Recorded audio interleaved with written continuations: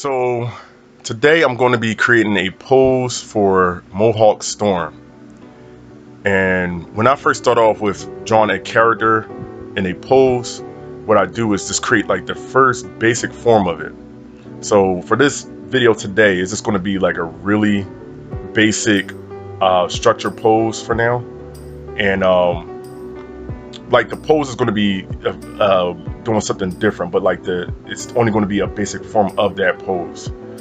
And as I go on with this video series of creating Mohawk Storm, I'm going to show you how I do my process on creating a character, and fully fleshed out and everything, inked and colored, you know, effects, background.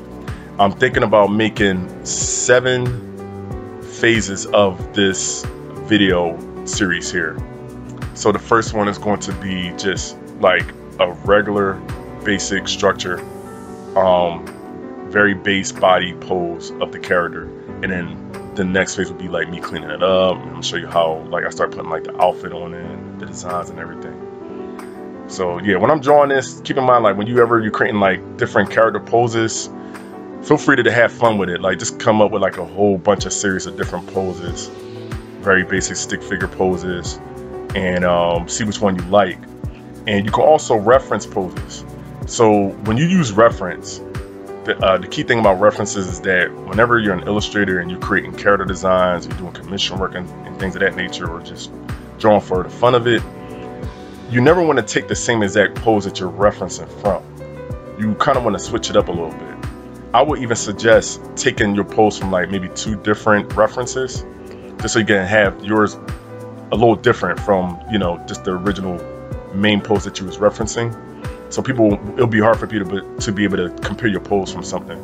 I'm sure that like a lot of y'all that are illustrators or into comics and things, y'all seen like those comic illustrators that would take like a pose and rip it straight off of another comic book, and it just stands out like a sore thumb. Like it's just crazy, like how many different artists had actually did that. And you can, like, you know, you'll see it all over the internet.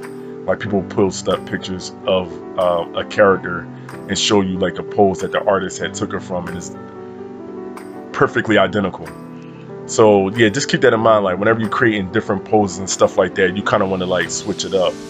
I always try to suggest people to just like at least reference more than one pose if you're going to go that route. If not though, you know, just try to come up with like a whole bunch of different dynamic cool poses that you can think of to put your character together. And yeah, there's nothing wrong with using reference though. Like I said, just try to change it up a little bit so that it'll be your own unique thing that you created. So yeah, that's all I wanted to talk about and show for this video. Yeah, so hopefully this video helps, and everything that I shared with you will help. And yeah, you know, you can just reference this if you want, just to see how I do it to start off with. So here you have it, just a basic form of the pose that I'm going to do for Mohawk Storm, and I'm looking forward to this coming out great. And when it's finished, I hope y'all like it.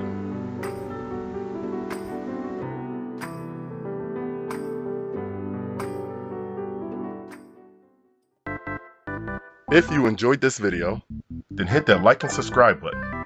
You can also check out some of my other videos. Feel free to leave a comment or suggestions for future videos you would like to see me do.